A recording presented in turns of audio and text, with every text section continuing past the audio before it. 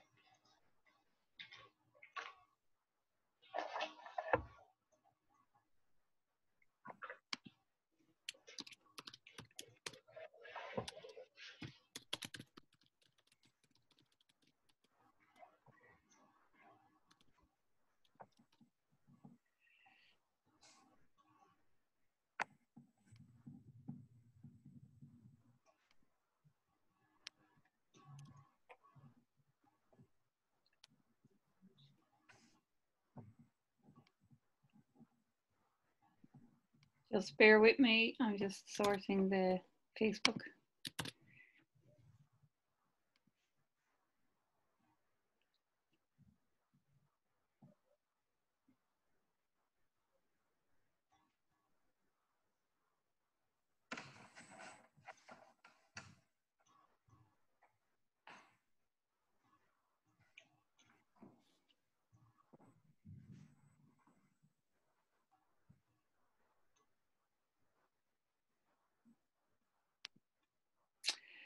Okay, so we're good.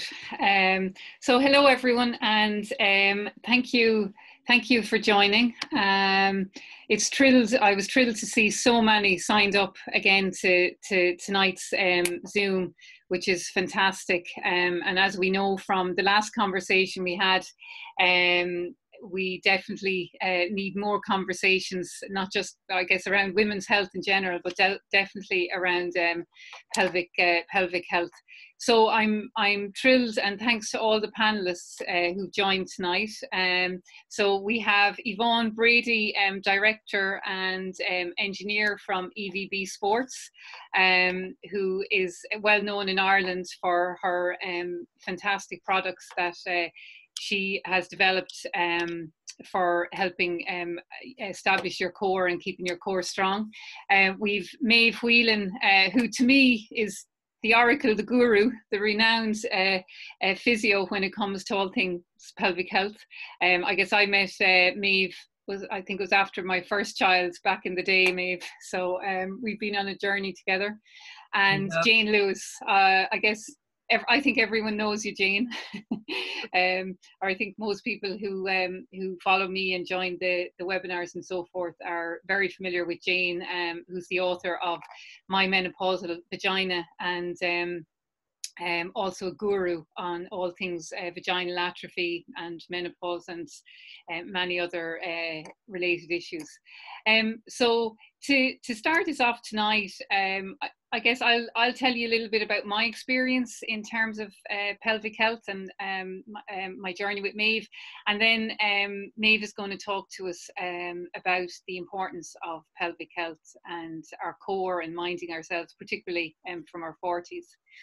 So I guess from my perspective, I have 3 boys. After my first son, I didn't notice too much in terms of incontinence or anything like that. I probably found after my 3rd child, he's now 8, I definitely started to experience some issues around slight leakage and so forth. And that was when I started to see Maeve. And I may actually have seen you, Maeve, I think between my 2nd and 3rd as well.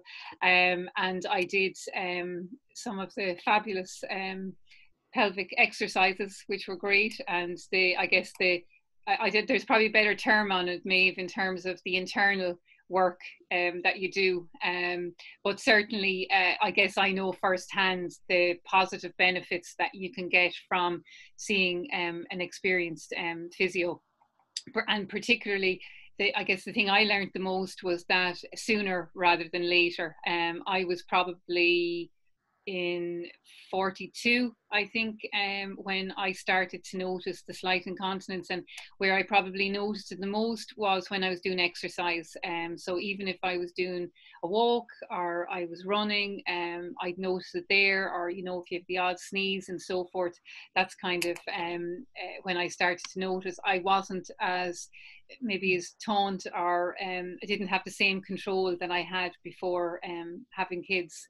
And just one caveat that I'd add on to that, because a lot of some of the questions that came through today were from women who haven't had children and they are suffering from incontinence issues, and they wondered why.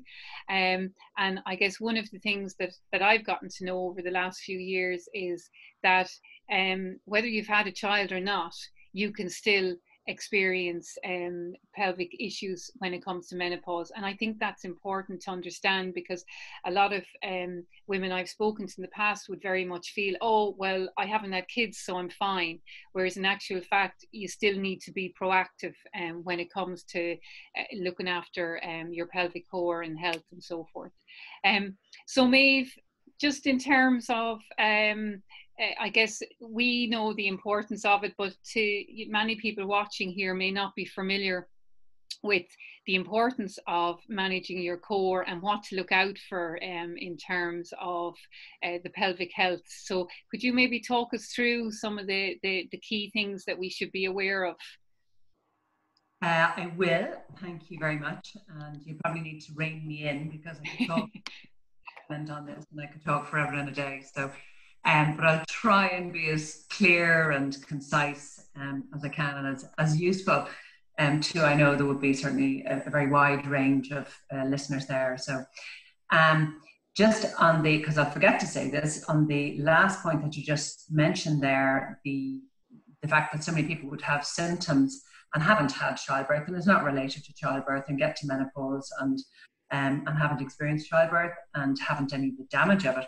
There's a particular study that said that up to 60% of women, nearly 57 point something of women, when they were on their first babies in hospital, and they were reporting and filling out questionnaires in terms of whether they ever had any symptoms in terms of bladder or bowel or pain or prolapse, and nearly about 57 point something reported that they had some symptoms in at least one of those areas. So bladder, bowel, pain or prolapse, and at least one symptom. So this really tells us that there's an underlying pelvic floor type. There's certainly a prevalence there, and pelvic floor dysfunction or pelvic floor problems is absolutely not related just to childbirth. Roll back from that then, and talk about just the pelvic floor first and what it is. And best way that I can do that, rather than talking to screen, just show the pelvic model that I happen to have on standby. I wonder, Catherine, can you see that if I'm showing that too? Yeah, just I'd say lift it a tiny little bit higher. Yeah, that's perfect. That's perfect. So you can see we're looking at the pelvis in standing here, and this is the back. Okay, so we've the sacrum there. And then if somebody was lying down, that's the way we are. And that's the pelvic floor muscles there. So they go right the way around, they attach onto the pubic bone at the front, and then they go around in a loop. This is called the levator ani muscles, in a loop, and they attach onto the side walls of the pelvis on either side to the pubic bone at the front and underneath to the sacrum and the coccyx at the back. So it's a big muscle. Looking inside, that's it. Okay, so a lot of muscle there and capable therefore of giving us great strength and control, but also capable of great dysfunction when it goes wrong. The overlying more recognizable anatomy is there. We can see the urethra, the vagina, the perineal body there, and the on the back passage. So important when we're talking about the pelvic floor is this superficial part and this deeper part as well, right? So that's the pelvic floor. And what should the pelvic floor do? So what it should do is we should be able to contract. Okay, and if we look at a contraction, here's the biceps, that's the muscle contracting and that's the muscle releasing. It's very common for the pelvic floor just to contract in half range, just squeezing in, releasing out, but actually it doesn't go all the way up and it doesn't release all the way out. What should happen is these muscles from the back, you should see this. So here's what I've just taken out of the middle of the pelvis. This is around the back of the back passage. The vagina is here, urethra is here. It should be, when you're doing a pelvic floor contraction, that you think of squeezing the muscles from the back passage.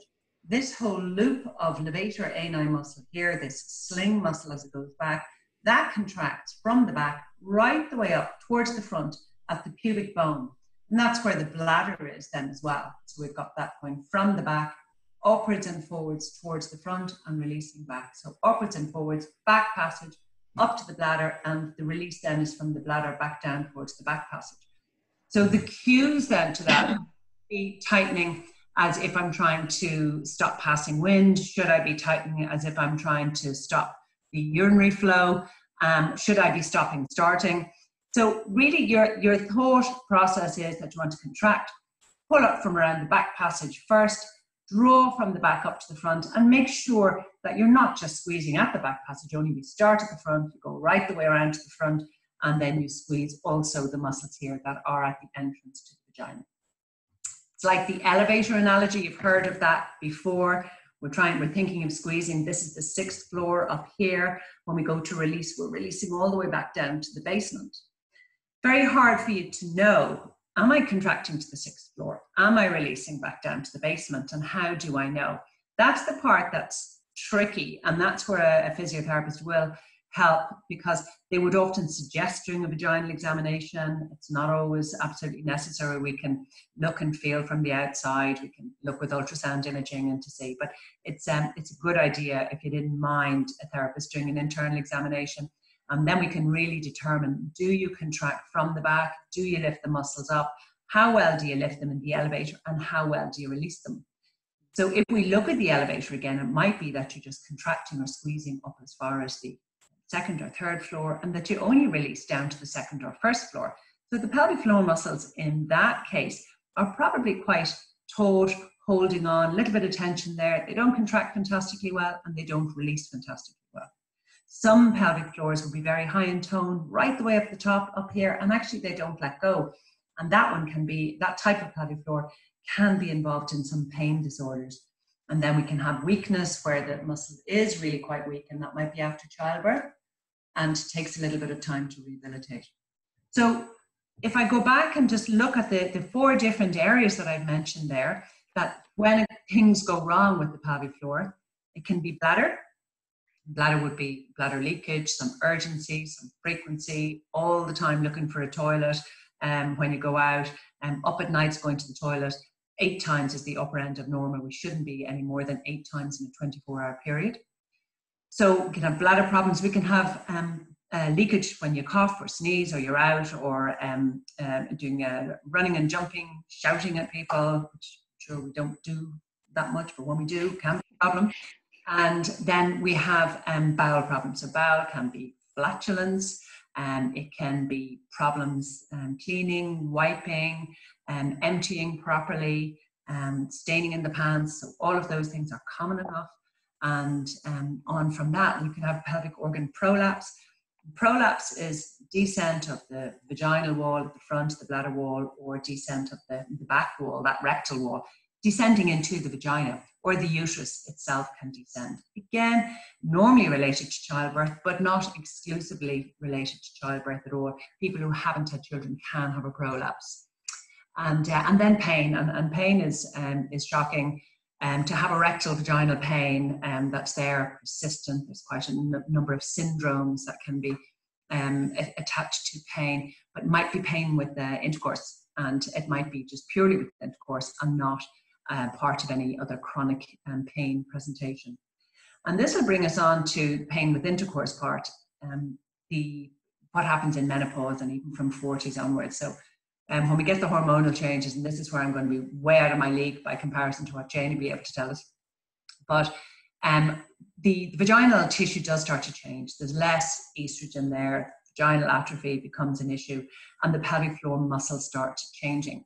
Really important that this doesn't mean I'm doomed and pelvic floor muscle isn't going to work anymore. It just takes a little bit more work, and it's just a bit harder to get the muscles going, because they might be stiff. If you're stiff around the shoulders, stiff around the back, stiff around the glute muscles. Why on earth wouldn't you be stiff into the pelvic floor? So that's a big feature of in our 40s and 50s as well. And it's not just vaginal atrophy. So we really want to look at and listen to somebody who has pain with intercourse or any sexual activity.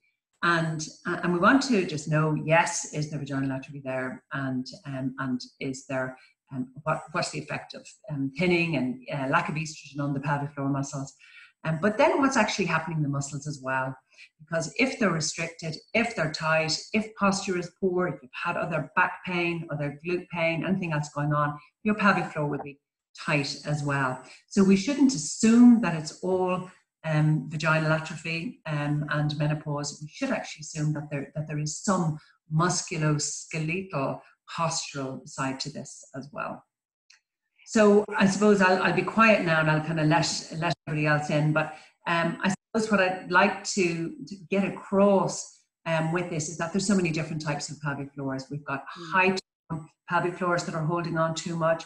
We've got low tone pelvic floors that just didn't come back well enough after childbirth.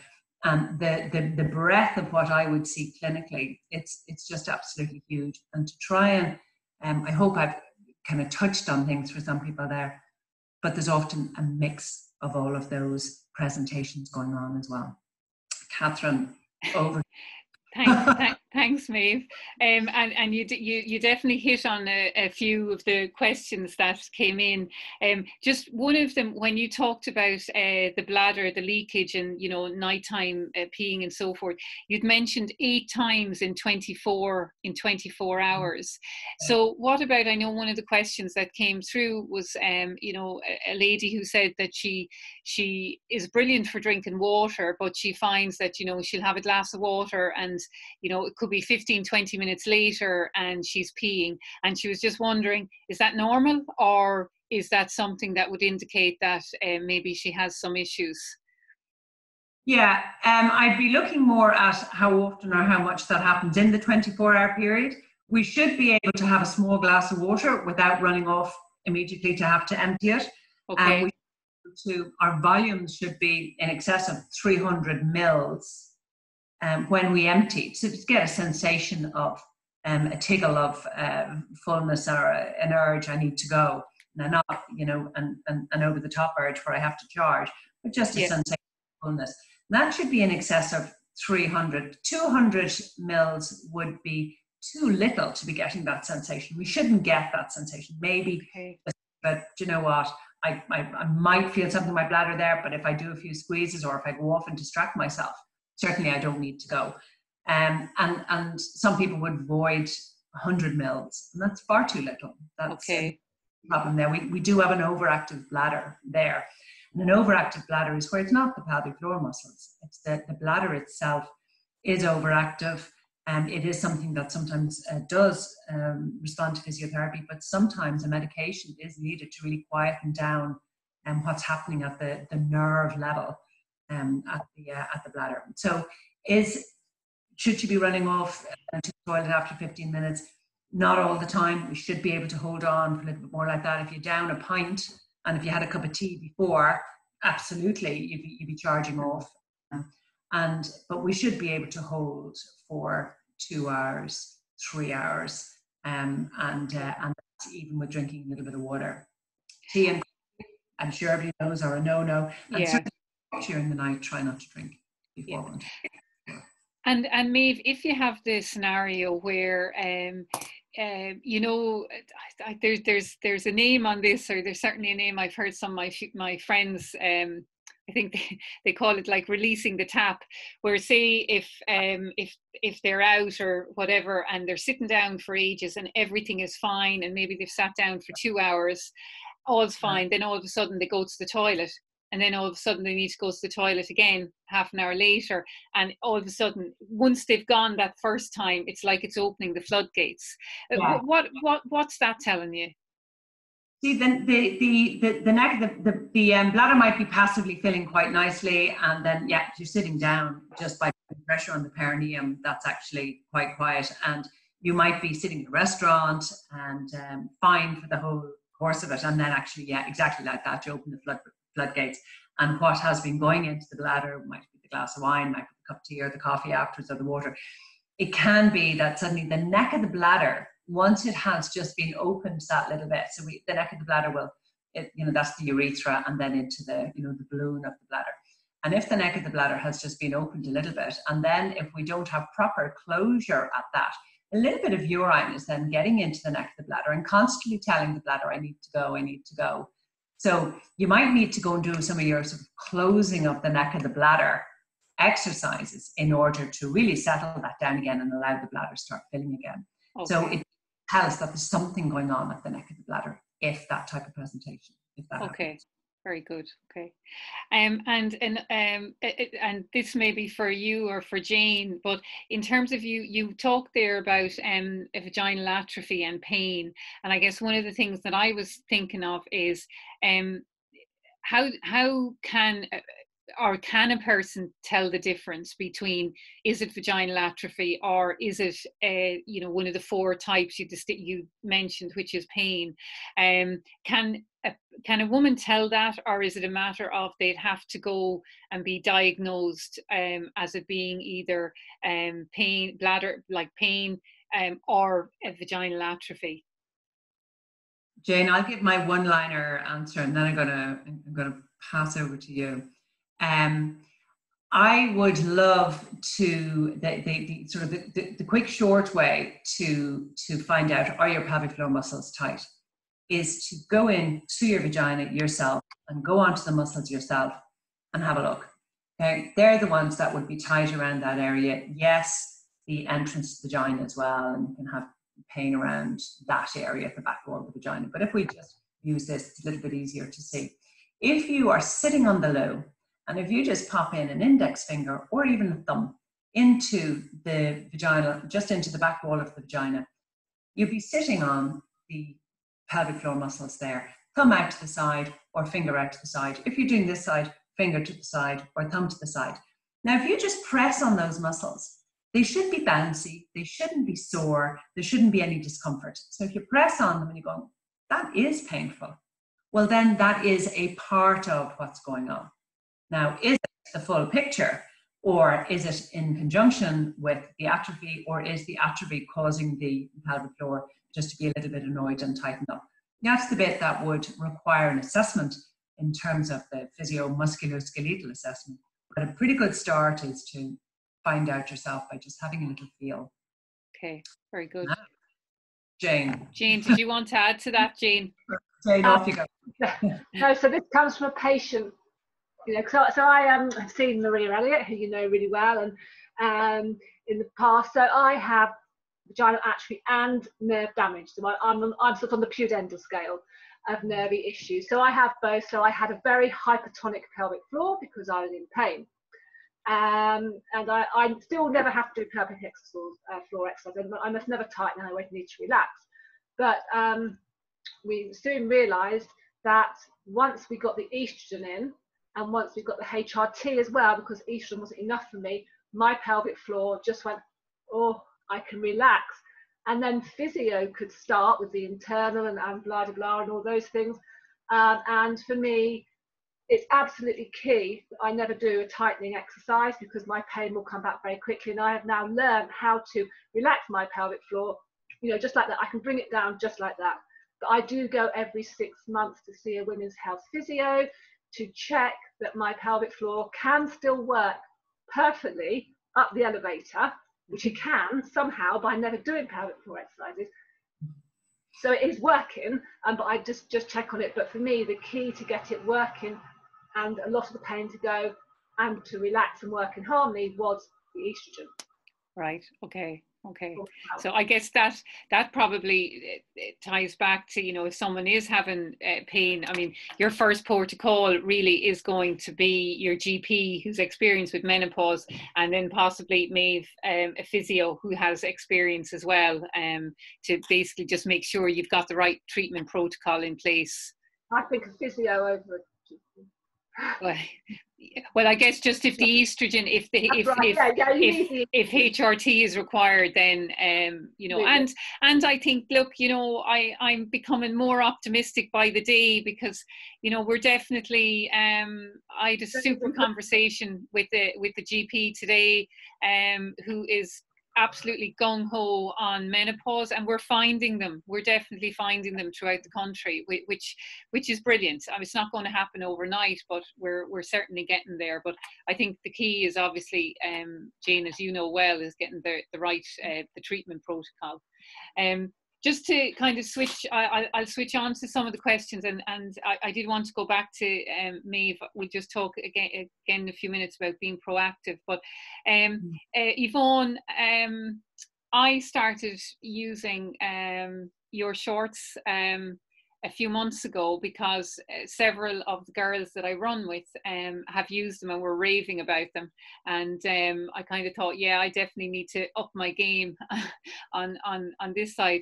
And one of the questions that came through was a lady had said, I saw you're wearing EVB Sports, Catherine, how do you find them? I will say, putting them on is a bit like putting on the old Spanx. You know, for me anyway, it's they're tight, but my God, when I run in them, I feel like everything is supported. I couldn't compare it to running in the likes of Spanx, because it's a long time since I actually wore a pair.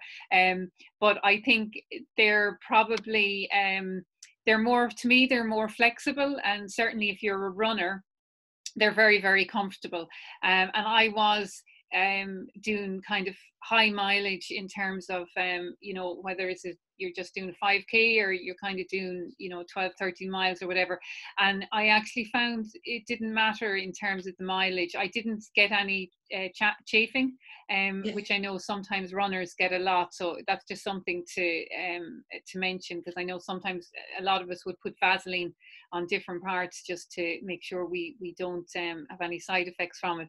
But I certainly have found them fantastic, and I know that I have the shorts ones, which I believe, Yvonne, I can wear for winter underneath kind of longer running leggings and so forth. But can you just give us kind of, you know, talk us through, I guess the other thing is yours is a personal journey. You're probably somewhat similar to me, except maybe a little bit more exasperated in terms of where it brought you. So maybe do you just want to explain that to everyone listening? Thanks a million, Catherine. Honoured to be here amongst this amazing panel. I stumbled into pelvic health from my own personal experiences, running too soon after baby number 3, but as a chartered engineer, knew that there was definitely a need out there to provide sport where that actually would take the impact off the pelvic floor muscles. And so it's 7 years I'm in this industry, and looking at things perhaps as an engineer, you know, and in total in the 7 years, there's about €1 million worth of R&D gone into what we have created. And in terms of the type of materials, the manner in which they're put together, just reinforces those core muscles. And you know, Catherine, I suppose it's a privilege to be and doing something that you want to do. I personally have spoken to thousands of women all over the world, you know, and when it works, you talk about the fit, you know, it molds into your shape. When it works, when it fits, it's like nothing else. And I wouldn't dream of running in anything else. And I think that, you know, what we've done over the years is listened and created a size guide. We're bringing out measuring tapes now. And I just think that the most important thing is the customer service in the company is all about that fit and that size. And if you get it right, yeah, it's hard to wriggle in, but then it will mold into your shape. But it's more important to us is you know, learning and you know, understanding what's actually going out on the ground, you know, with women, whether or not they are exercising or not exercising, or whether or not the symptoms that they have stop them from exercising.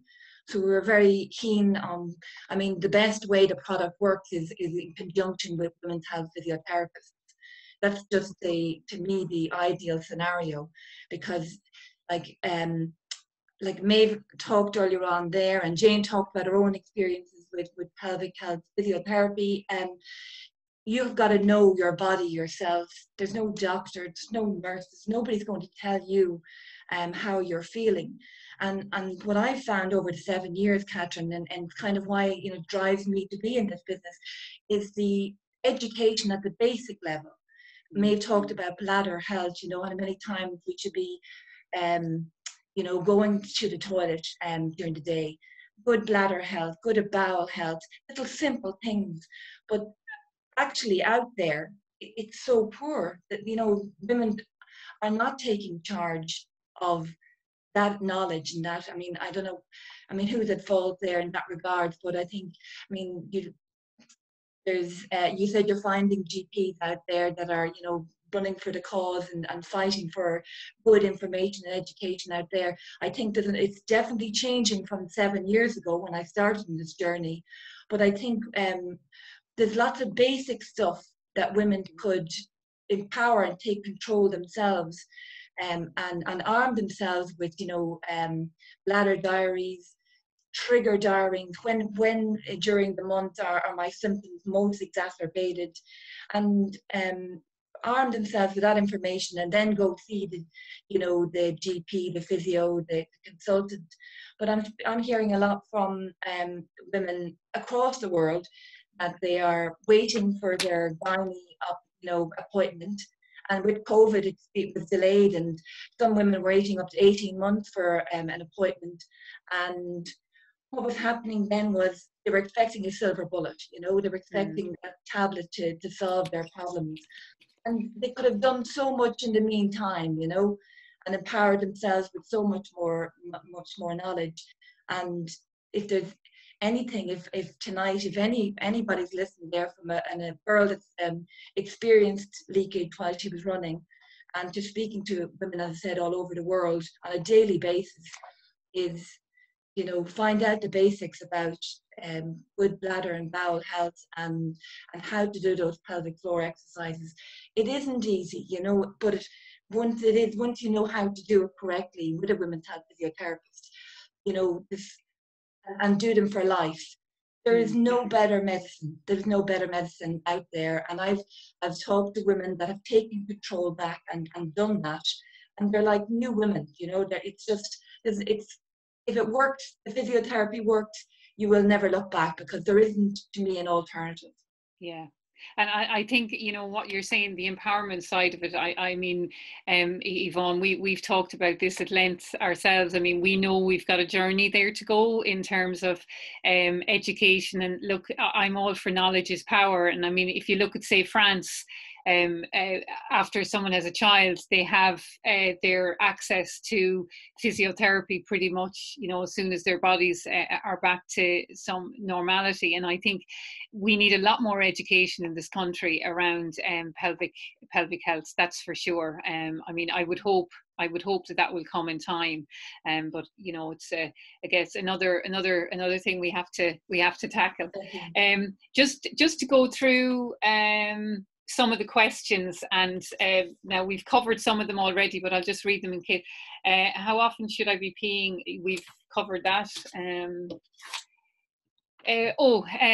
Maeve, proactive steps you can take in your 40s to prevent issues from menopause.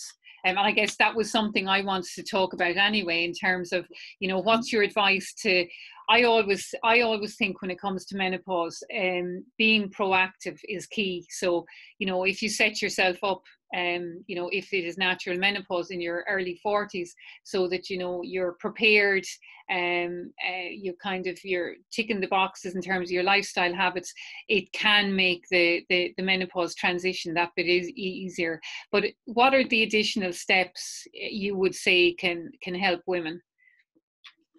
I think general whole body fitness and health is so important. So to be looking at, for you, what's the best? Is it running? Is it fast walking? Is it gym? Is it tennis? What is it? And what suits you and what suits your body? And because we're on pelvic floor and on pelvic health, what way is your pelvic floor and your pelvis responding to the type of exercise that you think is best for you or that you want to do? So to be in tune with that, I think, is really important. So if you're overtraining, if you're doing too much, and if your pelvic floor isn't able for that, well, it's an accident going to happen because you've a tight and stiff pelvic floor, which is responding negatively to how you're doing your running and what you're doing. You're not looking after your pelvic floor, and then menopause comes and gets all the blame, where really the body was absolutely just not fitted to how the pelvic floor was coming into menopause. So everybody wants to be fit. We want to be fit. We just have to be fit. And it's, you know, what are we able to do? What can we do? And are we shooting for just too high with what we want to do? And if I talk about something like Yvonne's shorts, and I'll get back to what we should do pelvic floor wise in a minute, but something like, you know, using Yvonne's sport shorts is just so key for people who want to do that higher level of activity, you know, the fast walking or the running. Now, through a little bit of vanity, I'd wear the sport shorts going into under a tracksuit going into Super Value on a Saturday, because actually they just lift up your bum anyway. But that's that's a nice ad. Love them. But when you are out for your run or for your walk, to have that support there and to not be allowing the pelvic floor load up in a negative way. So it's getting all the support and again back to the activity not being too much for you. So what can happen from a physio aspect, and we kind of talked about the whole that Jane says, absolutely, with the assessing the hormonal side of it as well. But if I just stick to the musculoskeletal side of it, if you are doing an activity that isn't suited to you, if you're doing a lot of HIIT, if you're doing boot camp, if you're running too many kilometers from what you should be, your pelvic floor muscles through your glutes, through your lumbar spine, and through the perineum as well, can get really stiff and taut. So you've lost your range of movement there before you even start to get changes in hormones. So what I would say is that, I mean, the ideal is that you would have your pelvic floor assessed, but not everybody can do that. I totally understand that. But to know yourself, how you think your pelvic floor is, and that one first thing I said there, palpating your own pelvic floor. Do I think my pelvic floor is in trouble? Well, in you go and have a little peep and a little feel and see whether you think your muscles are in trouble. Then, can you do the elevator? Can you squeeze all the way up to the top, the 6th floor, and can you release all the way down to the basement, 1st floor, ground floor, basement? Can you get it all the way down? If you think you can, actually your pelvic floor is in pretty good shape. So that's good. And obviously the type of exercise that you're doing is not loading up too negatively. So get going on your pelvic floor exercises. Do in terms of how much and how many, how often. Ideally, wonderful would be if we did our pelvic floor exercises 3 times a day. We're realistic about it. We probably do them once or twice a day. If you're going through very active treatment with a physiotherapist, yes, make sure to do them 3 times a day. But as a maintenance and as preparation just for life and what we should be doing all the time, once or twice, 10 seconds, 10 repetitions, and doing those anywhere between your 1 and your 3 times a day. But being really clear, are you just doing tighten, stop, stop, tighten, where you're really not getting that full range of movement? Or are you really being very therapeutic for your pelvic floor as well by releasing that all the way out and contracting it all the way up? And that leads you, along with the palpation and the feeling of that, that tells you that you're on top of your pelvic floor. Before, in your 40s, Catherine, as you said before, we don't want to be waiting to see about what happened. Menopause, it's all the menopause term, but actually it's not all the menopause at all. Your floor was stiff as a poker before you ever went into the menopause. Yeah, poor menopause gets bad rep the whole time.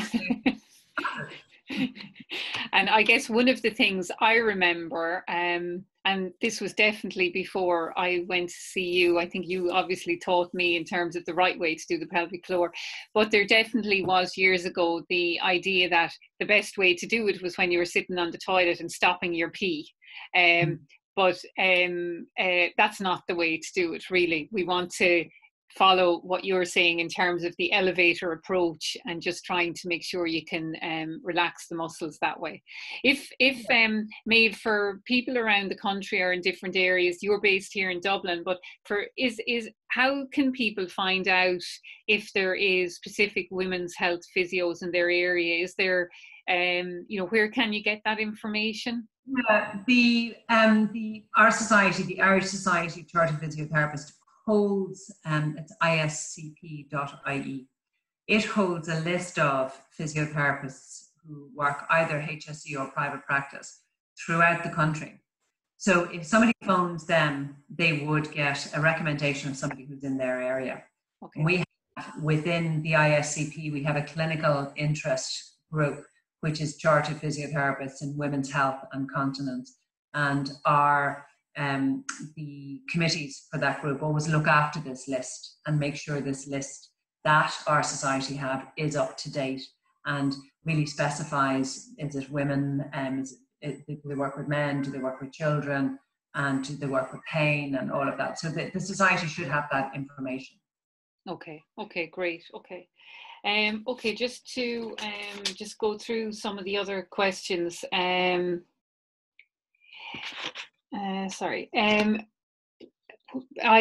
When pelvic floor exercises haven't worked, I did see a specialist physio, and I don't want to get the mesh. What are my options? Yeah. One thing on that, Maeve,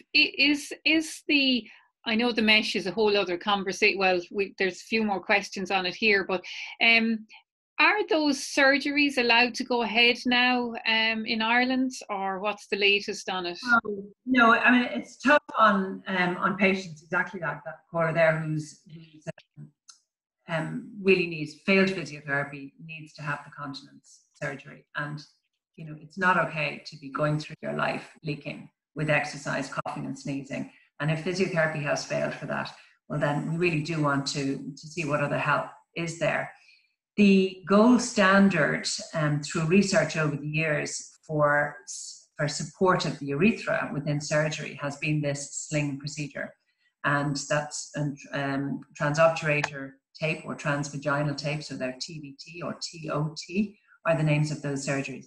And because they are a mesh, along with the other prolapse mesh surgeries, they have been put on pause. Now, unfortunately, it's gone on to a long-term pause. And we don't know what's going to happen. And it's on the background of people who have had these surgeries and have mesh put into place and have developed pain. So obviously people who've had that as a problem, it's very emotive, it's huge, it's ruined their lives. But people who have continence still need an answer as well, have continence issues still need an answer. At the moment, as we wait to see whether that comes in any way, shape or form again, what the consultants are proposing and what they are doing at the moment is urethral bulking. So they can inject urethral bulking agent into the urethra. And that just, remember I was talking just kind of about the sort of the wider neck of the bladder. We have the urethral lumen, which can be that little bit wide as a result of damage with childbirth, in particular with that sort of shearing. So that area can be injected to bulk it, and with some people that can be positive. And then in the long term, what might happen is that the sling, some soft tissue is taken from some other part of the body, for example, from the abdomen, and that piece of tissue is used as the sling on the urethra. Okay. Some doctors are doing that already, and some are probably waiting really just to see what happens and whether the other surgeries come in. Okay. Okay, and just while we're on that, there was another, let me just find it. There's another question on the mesh. Had the vaginal nylon mesh 6 years ago, all went fine, no issues whatsoever. I have started to notice slight leakage now. What can I do? Exercises. Do the exercises and have the pelvic floor assessed again. Some negative tension could have crept in there. It depends, of course, the vaginal estrogen needs to be assessed as well, whether that's needed, whether there's vaginal atrophy. So that might be very beneficial. We do know that the vaginal environment changes over time, and that the bladder is more susceptible to certainly urgency and frequency as a result of what's happening in that vaginal environment. So that could be, as time goes on, that could be playing a role. So I'd certainly get the pelvic floor check out with the GP with regard to vaginal atrophy. Okay. So really after that, have the pelvic floor assessed, is she doing her pelvic floor exercise correctly, has some negative tension built up there. So if that's all checked out and we're happy with all of that, then the next thing surgically is not a great option. It's revising the sling. Now that's not even an option at the moment in terms of nobody can do that with her at the moment. So it's putting all of that on the long finger and seeing what happens with regard to this ban on mesh, and to probably another visit. I'm sure she's absolutely sick of physiotherapy, having been through all of this, but another physiotherapist. And I guess, would you say, Maeve, Yvonne, either of you, I mean, I would imagine something like that. Yvonne, your shorts could help in a situation like that, or what would you think, Maeve? You know, would it be something that would be helpful anyway? It's not going to go against the grain. For sure, there's absolutely nothing. It goes without saying. There's no question of it being in anything, anyway, negative. Some things, and Yvonne has heard this before. Some people say, well, if I wear the shorts, does that take away my ability, my effort at control, and that looking at Noelle asking what's the name of the shorts. Yeah. Go back there. DB shorts. Yeah. So there is by reinforcing and by lifting up the perineum. Now, Yvonne's done loads of research around her shorts and has been able to show that the perineum does lift up that little bit. You lift up the perineum, are we actually lifting up the bladder itself? We don't know. It's hard to measure all these things exactly how high the bladder would be lifting up. And what is happening, but something is happening there. There's a compression from front to back, there's a lift up at the perineum. The bladder behaves differently. Now, not for everybody, but for a lot of people. And to not try them is a mistake. I think any prolapse, bladder control, bowel issues, anybody exercising over the age of in their 40s, I think should have a pair of these shorts. So it's Yvonne, thanks, Maeve. Yvonne, can you wear the shorts like in place of a knickers, or are you working on something like that?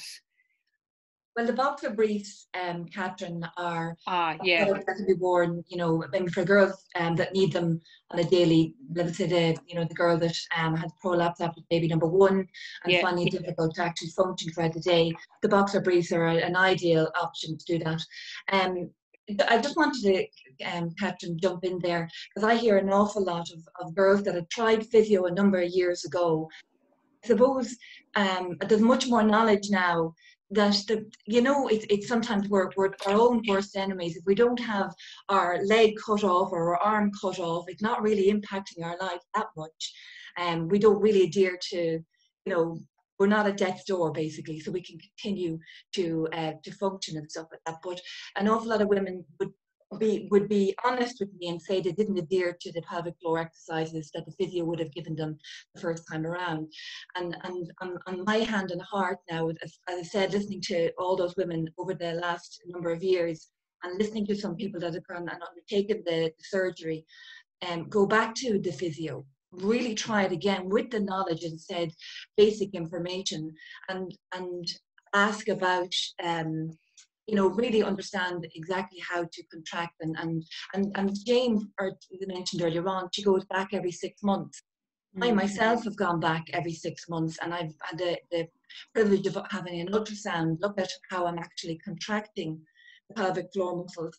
And I just think, even it's like an NCT, Catherine, it really is. You should, it's to me, until it goes wrong, it really does, and it can have more implications than your foot or your leg cut off. It can have so much bad implications on your isolation and just not getting on with the daily activity. So to me, it's go back to that physio and really understand again and then do exactly what they tell you to do. Okay, yeah, great. I certainly echo that. I definitely think I need to check in for my NCT. Yes. I'll be ringing you tomorrow, Maeve. Oh, look, Yvonne needs to put on the Navy T-shirt. I'll tell you what, a great old plug for physiotherapy there.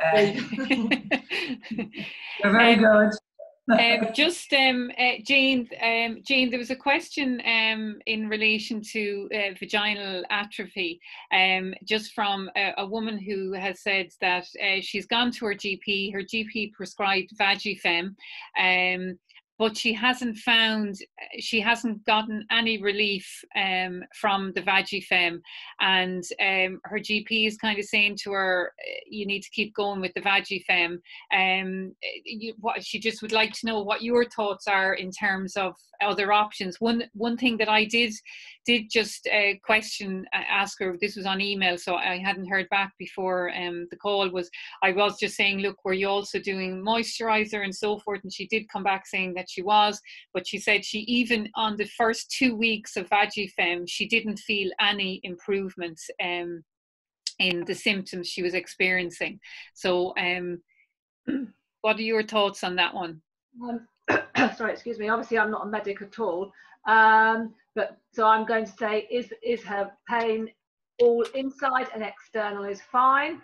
But if so we'll go on the thing first that we're saying is inside, external. It's both. It's both. I did ask her that, and yeah. She must be examined, because so many women are being given out Vagifem without even being examined, because they're, if it's external, there's something called lichen sclerosis that is actually quite similar to vaginal atrophy, and it's a big myth that you have to have the white patches. You really do not. But regards the Vagifem, so it can take, and if you look on the British Menopause Society consensus thing about vaginal atrophy, it can take for some women up to 6 months to notice a difference. It's not a quick fix for a lot of ladies, not as quick as is assumed. If she's only using it twice a week, they do now know that that's not enough, and it can go up to 5 times a week. Unfortunately, the head of the British Menopause Society has told us that. We know all this. Medics who know about it know this, but it hasn't actually got down to the GP.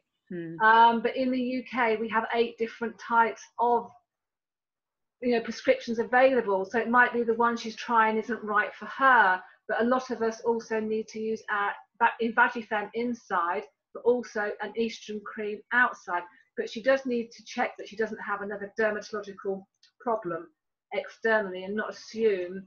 And if something doesn't get better after 3 months externally, I think in the UK we would then ask to see a vulva dermatologist or something.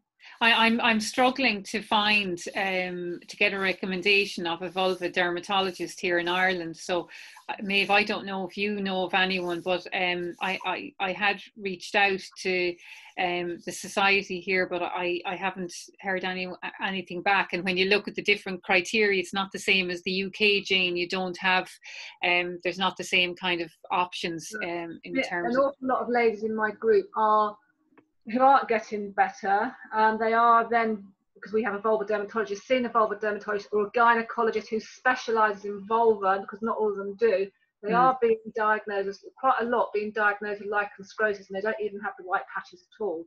Okay. But it's quite more common, not common, but to have vaginal atrophy and lichen sclerosis at the same time. So you've got to have a really good specialist who sees the two, because both those things need completely different things. So if she's not getting better, she needs to perhaps look further, or she might just need an estrogen cream externally. Which is because Vagifem really does only work inside. Some it does do all, but in the UK we have these 2 available. I don't know what you have. Yeah, no, she is using an external cream as well, because I had checked that. And she's also using one of the Yes moisturizers externally, and she said she was getting some relief, but just in terms of the general symptoms, I think more internally than externally, just isn't seeing the improvement. There's just a question there, Jane. What do the white patches look like, and where on the skin will they be? Inside the vulva or on the outside? It's on the outside, isn't that right? So lichen sclerosis is only what they call external. You can get lichen planus, which is but lichen sclerosis, everyone thinks it's characterized by white patches. That is more of the common thing, and a shiny sort of almost papery thin skin. But there's a lot of ladies in my group who are, and I say just red raw, they are red raw. They can't get it better from it. They don't have any white patches at all, and they have a biopsy, and it's positive for lichen sclerosis. And that's the thing. Actually, can also make you look red raw and thinning and all these things. So if you're not getting better from vaginal dryness, vaginal atrophy, then you need to think on to the next stage. Could this be something else where a specialist, I think if it's beyond a GP, like in the UK, we would turn up at a gum clinic, but I don't know if you have things like gum clinics. No, not here. No, I think it's really a matter of kind of tracking down a very, very good gynecologist, and having a women's health physio alongside as well. Yeah. I'm just conscious of the time, so let me just go through some of the other questions that are here. Okay, this lady, age 72, she's had 5 kids. She's had incontinence for many years. She attended GP specialists, etc. Over 10 years ago, she had the sling inserted for stress incontinence, not for the other, which I think must be general incontinence, which she used pads for. And she's also had medication. The medication led to certain UTIs. She has been looking at the Innovo product, but told because of varicose veins, she cannot use it. She's attended 2 physios, given various exercises. Will it help, and is there any medication we'd recommend? So Maeve, there's probably 3 questions there. Do you agree with the Innovo product, that because she's varicose veins she can't use it, or are you familiar enough with it? Yeah, I mean, I think we need to be, I don't know where the veins are and what, it's just under anything that goes, yeah, we do need to be careful with the where the current converges, so we've got with the Innovo, we've got a cross current going through, and it depends on where the varicosities are. So I would be cautious. Certainly there's a difference in blood flow through the area, and there could be some degree of discomfort depending on where this current crosses. So it's called a multi-path current that crosses through the pelvic floor. So I would check that out with her gynae, and be sure. So before actually throwing it out, that actually is, and that's the case. And she'd also said the various exercises, I'd say by the sounds of it, I mean, she's had a pretty long journey. She's 72. She's wondering, I think she just, will the exercises help? I mean, from my perspective, I've done the exercise. I mean, it's definitely something we all need to incorporate into our lives. Unless, it's like Jane, where they go against the grain first. But I think for the vast majority of us, it needs to become part of our daily habits. Yeah, and I think the only other thing to add into all of that, I mean, what I do a bit of within pelvic floor is manual therapy as well.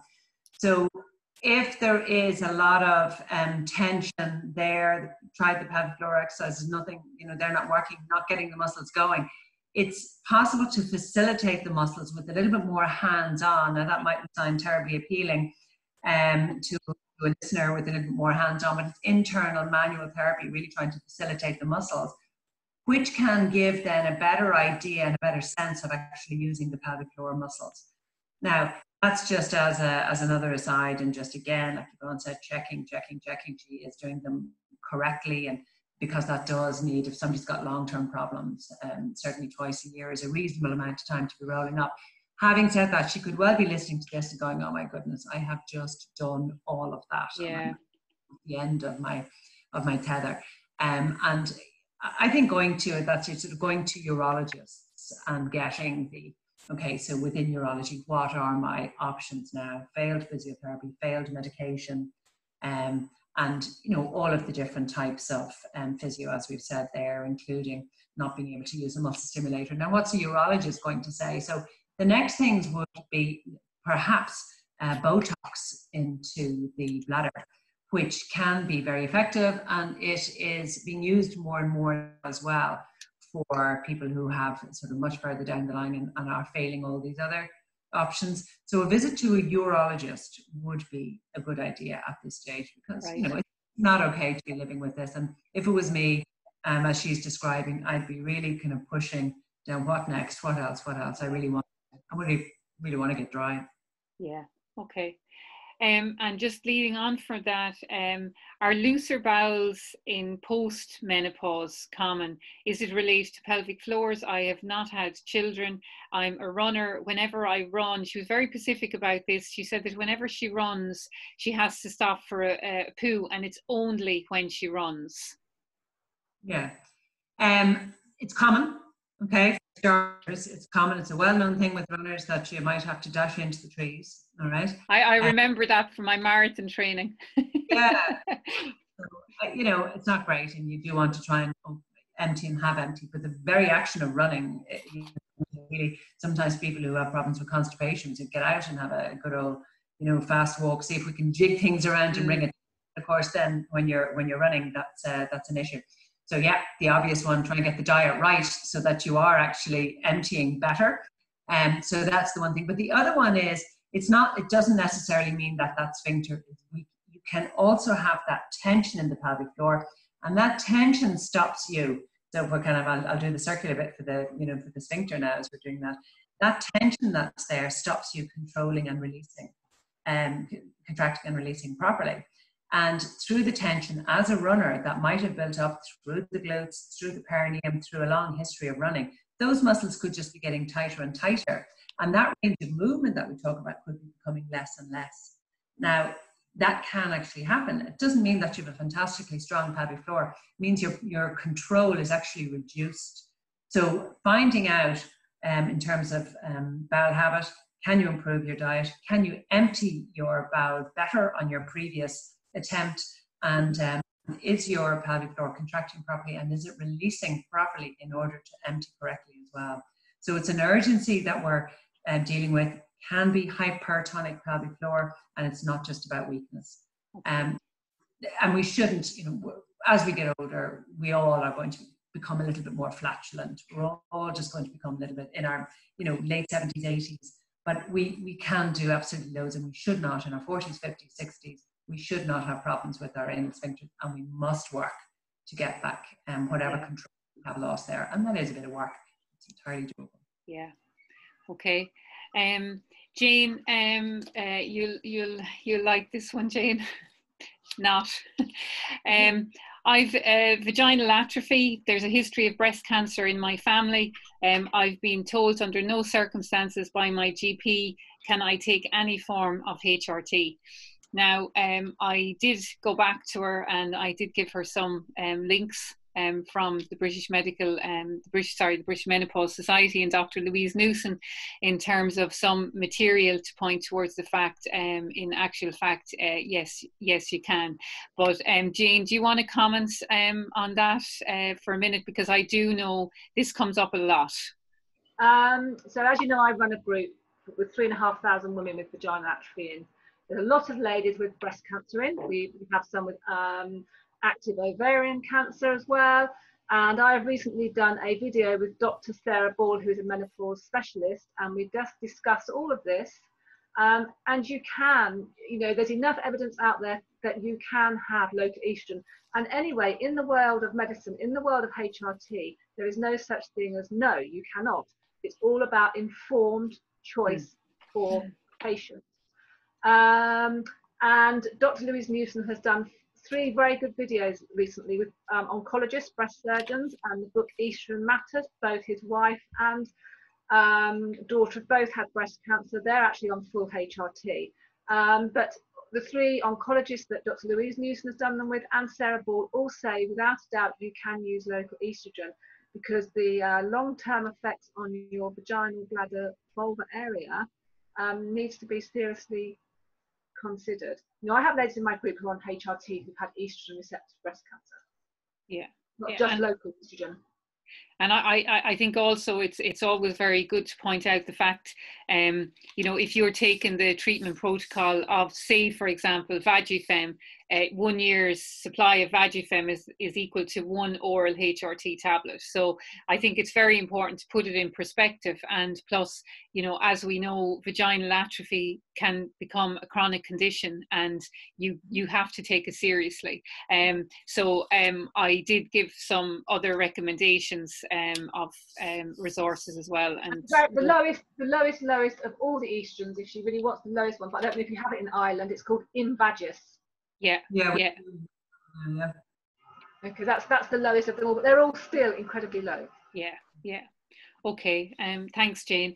We'll try and get in two more questions here. Jane, you can probably answer this one as well. Can only last 2 hours without visiting the bathroom. Have given up caffeine. Started HRT 1 month ago. Other options if HRT does not help. Would pelvic floor exercises help? I did go back and actually say, look, 1 month. To be honest, you need to give it longer. But anything you want to add to that?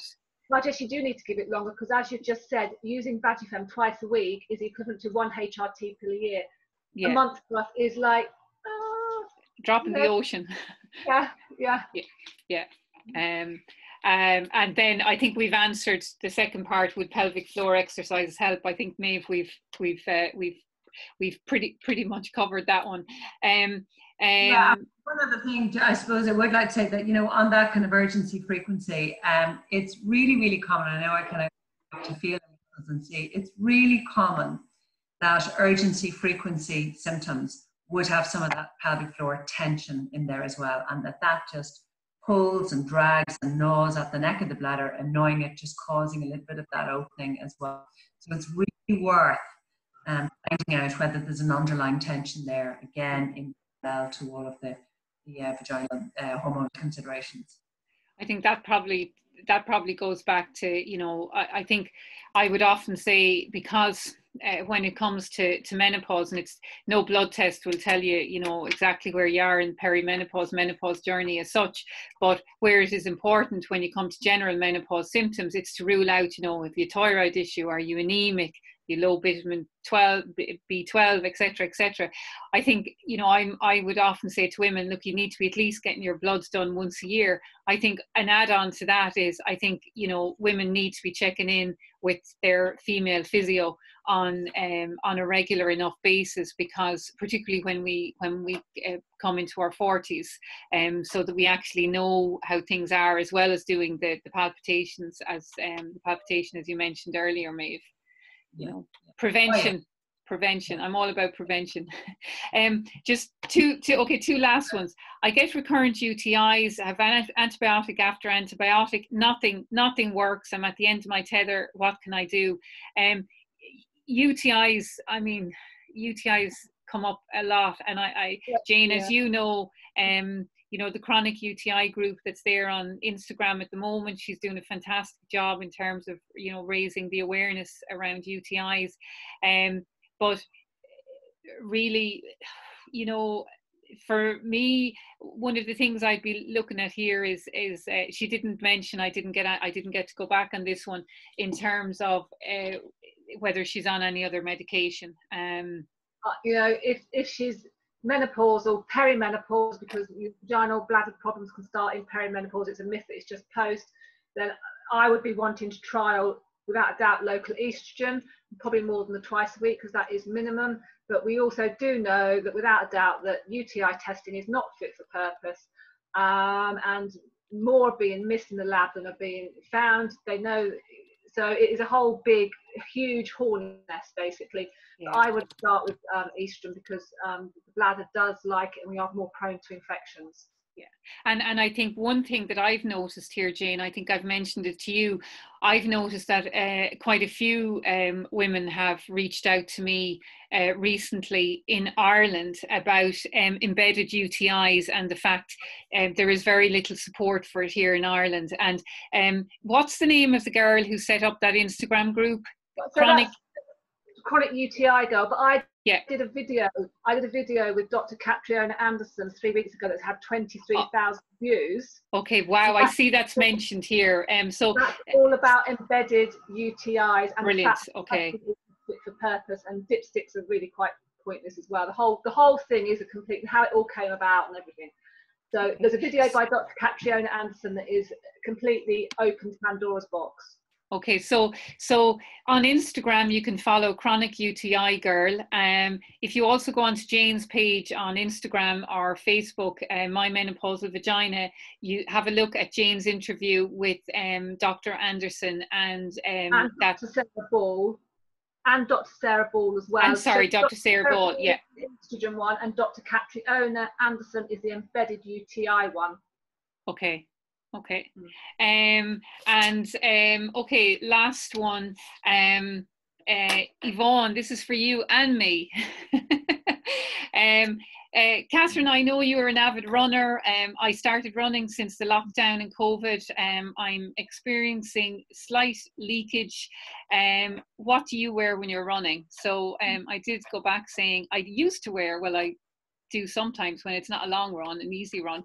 I love kind of sweaty betties and all those types of things, but now I have to say when I'm on a longer run, and particularly if I'm doing any trail running up the mountains, I don't do it without the EVB Sports, to be honest, because I think since I've started using them, the support I feel in them, as well, like Sweaty Betty and some of these other sports clothes can be fantastic, and they're lovely to wear.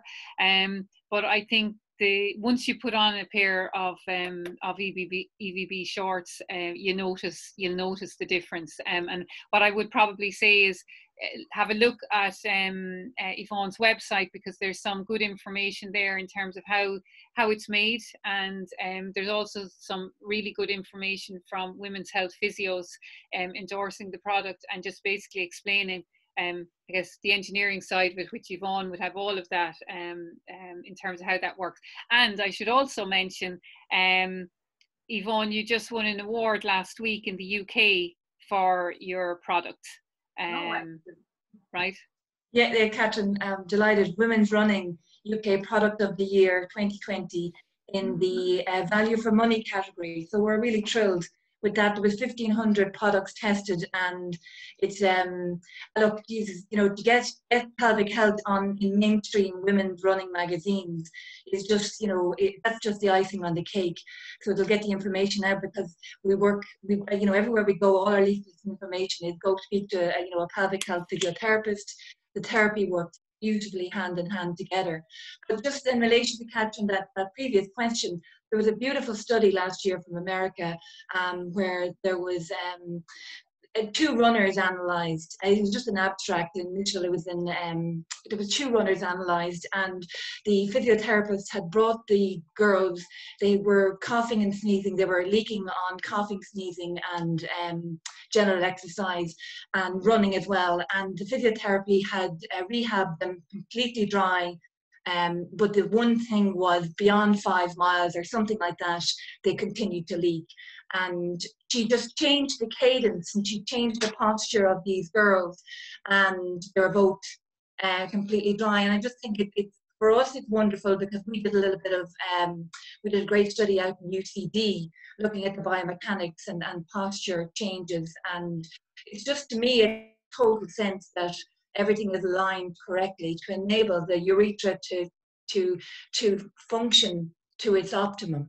And so just maybe, you know, perhaps in relation to that girl's question, first of all, go to a women's health physiotherapist. And yes, EVBs will be ideal for her, I would imagine. I think because so many people have taken up running in COVID, because you can get out, it's free, you know, there's no gyms or whatever. Maeve, I think you might be busy yet. Look, I think we've covered pretty much all the questions through the conversation as well as anything. So huge thanks to to all the ladies for taking their evenings, to Maeve, to Jane, to Yvonne. It's been really fantastic. I've certainly learned some new things as well, which I always love about these panel chats. And Maeve, I will be ringing you tomorrow for my NCT check-in. But no, this is great, and I will send this out on email. I know quite a few people had requested a copy on email, and it will be saved on social media platforms as well. So thanks to everybody who joined as well. I hope you found it informative, and if there's any questions at all, please feel free to drop me an email. Okay, thank you. Take care. Good night.